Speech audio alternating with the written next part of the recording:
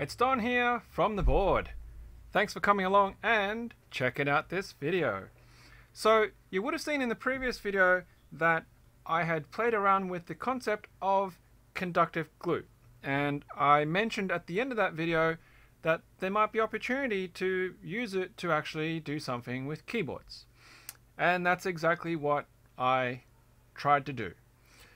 So as you will see, the question that I posed is, can you hand wire something with conductive glue? And that's what we're going to show you today. So let's switch over to the desktop. Now, as a quick recap, previously I tried to use conductive glue for a switch, and I found out that I needed a ratio of graphite powder to PVA glue at a ratio of greater than 1.5 graphite to PVA, and the conductive testing showed that the greater than 1.5 worked consistently. And what that led me to was mixing a whole batch of it. I used one of these takeaway sauce containers and a paddle pop stick, and I mixed it up to try and work with, and it turns into a really lumpy mess. It's very watery, and at 1.5 it's very fluid. It moves everywhere. Greater than 1.5 towards the 2 mark, it starts to get lumpy. So I think finding a good ratio is really challenging. I actually put it into one of these disposables, these disposable syringe types, to see if I could dose it out of here as well. And that didn't really work for me very well. And I tried to tape stuff so I could glue it, and that didn't go so well. And in the end, I just stuck it into a small Ziploc like this, as you can see. And this is actually still wet. And you can see what I mean in that it is very much like a sludge form factor here. And I used dental picks that I have from my sculpting time when I did artisans to apply it. So I'd grab a blob out of this, and then I'd put it and try and shape it and push the blob of conductive solder glue, conductive glue really, into the actual joint that I was trying to achieve. Yes, dear? When we were walking, we saw a fluttery butterfly. You saw fluttery butterflies? Okay. Alright. Have you finished your yogurt? Go and finish your yogurt. Okay. So, with that interlude out of the way, I want to present this monstrosity. So I was trying to do a numpad for my brother-in-law that he had a particular layout that he wanted, and I thought, you know what, this should work. There's no reason why this wouldn't work. And then I was like, I'm going to do this 100% without solder. No soldering whatsoever. And boy, was that a mistake. I hot glued the switches into the 3D printed housing, and then I went to town.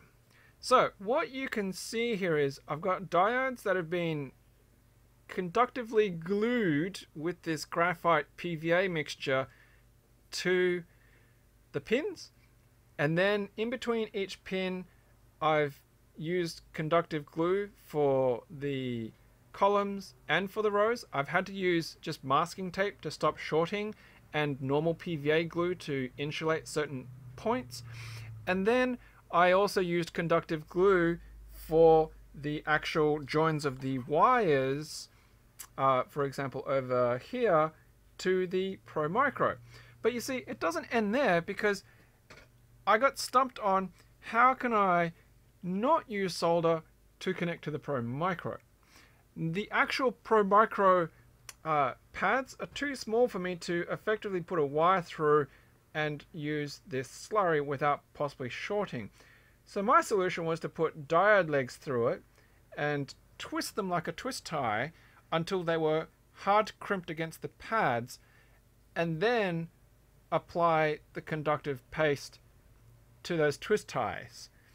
And then I wrapped it with masking tape, and then I put down normal PVA glue to act as insulation to stop them from moving and potentially shorting out in other places.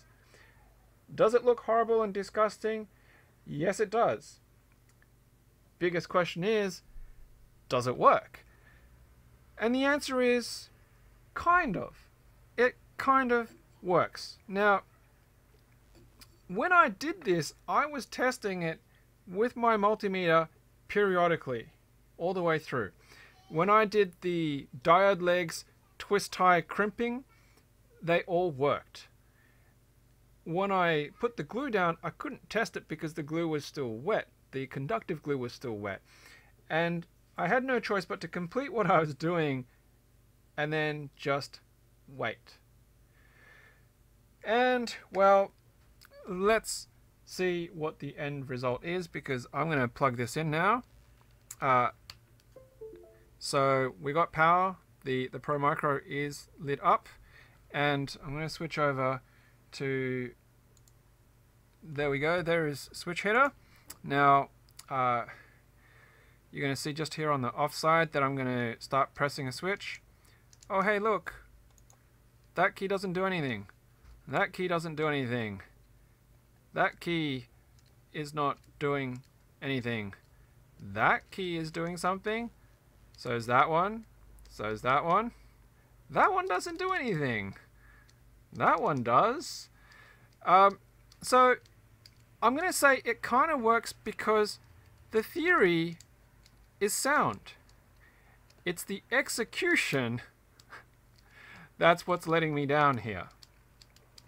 The amount of care and trouble and effort that I went to actually putting these together, right,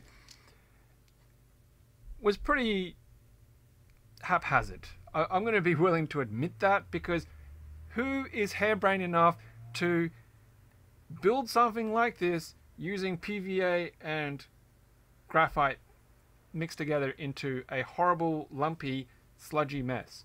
I tried to do it at a lower ratio, but it was too fluid. It was just running everywhere. It would fall off the joints, the glue wouldn't dry at a rate that would hold it, and if there was more glue than graphite powder, it wasn't conductive enough. You know, I've got all these diodes here that are evident of that failure. And what I ended up doing with that higher ratio to make it work just made it really hard to work with the graphite, being so lumpy and clumpy. But I persevered, and I have almost 2/3 of a working numpad completely built with 0 solder and 0 soldering iron tools. It's all glue, it's all tape, and a glue gun. Now you could probably get away with not using a glue gun and just using PVA. It would just be longer to cure, but I just went with the glue gun because it was just easier. Just a standard hot glue gun that everybody hates from the r/DIY subreddit. So, proof of concept wise, you could do it. You really could pull this off. I think the execution is obviously what let me down, and part of that issue with the execution is the consistency of this conductive glue. If somebody was able to do a bit more experimentation with mixing ratios, maybe a different glue medium and not PVA, or a different grade of PVA, because you can get like thinner and thicker PVAs, because I think it's a concentration and water content issue, then you might have much better success. If you were able to take a bit more care and utilize your tools a bit better, because I'm professing that I didn't do that very well, you might be able to crimp your wires onto the Pro Micro better and cleaner, because the Matrix, technically it worked. I think where I'm failing on those switches that weren't registering in switch header just then, it's actually probably failure at the Pro Micro more than anything else. Now, as far as an experiment goes, sure, I've blown a bit of money on some box royals, and I've blown a little bit of money on this Pro Micro. But why do I do this? So you don't have to do this. And if you were ever wondering, then this answers it for you. Now, if you're a glutton for punishment because this was really painful to work on, if you heard my podcasts in the last couple of weeks, I kind of touched briefly on it, because this is what I was talking about. Doing one section, waiting for it to dry, coming back to it, trying to do another section, and then watching one of the joints break off because this conductive glue can be really brittle, was just like, oh, you know, and that's why you see some of these are massive lumps, because it was just like, get in there, get on there, stay on there, and when you dry, be strong enough not to break off again. I mean, I didn't lose sleep over this, but unless if you're completely out of things to experiment on keyboards, don't hand wire with homemade graphite PVA conductive glue. So there you have it. Proof of concept, yes. Execution wasn't great. If someone's game and wants to take that further and work on it, develop on it, experiment on it, then by all means, go for it. And then we might see another generation of people who are going to be building boards without solder. How cool would that be? How cool would that be? Maybe it would be useful for SMD components, because then you don't have to have a hot air soldering station. You could just apply graphite paste glue to your pads with a with a screen thing, a mask, a solder mask, right? And then you could just drop your components on it and then just let it naturally air dry, and then bam, your SMD components are good. Maybe. Am I going to try that experimentally? I don't know. We'll see how that goes. Anyway, if you enjoyed this video and the fact that I'm going out there and doing some pretty wacky things, that I would really appreciate that like button being pressed. And of course, if you want to see more of this kind of wacky stuff over the life of this channel, then of course please hit that subscribe button, and there's always that notification bell if you want to get notified on whenever the next video comes along.